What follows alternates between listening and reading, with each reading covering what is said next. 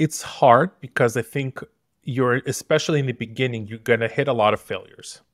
So I find that one of the hardest things that especially more junior engineers have is that they have lots and lots of ideas, and then they go to talk to the product managers, they grab a coffee, they grab whatever else, and the product manager is going to sit there and they're going to list you 75 reasons why your idea sucks. But that's just what they do. Like, it's their job. And then you get really discouraged because you're like, oh my God, like I have these ideas, but they're not hearing me. I guess I shouldn't be talking to them. You have to develop a little bit of a thick skin and sort of take that feedback and keep iterating and just keep seeding those ideas and keep seeding those things.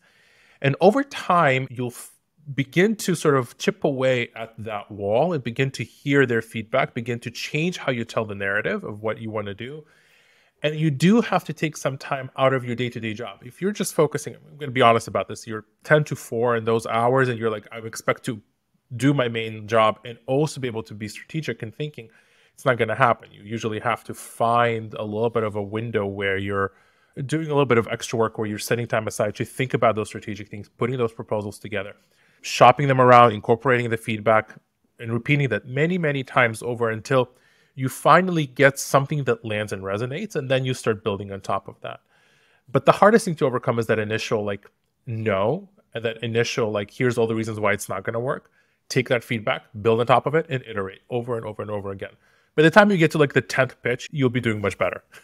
If you enjoyed this clip, make sure you watch the entire video, which has a lot more content just like this. And if you want to make sure you don't miss any of our episodes where we talk to leaders in the tech industry, from software engineers to product managers to engineering managers, make sure you subscribe to the YouTube channel and also click the notification bell. And that's all the time we have for this week. I'll catch you guys on the next episode.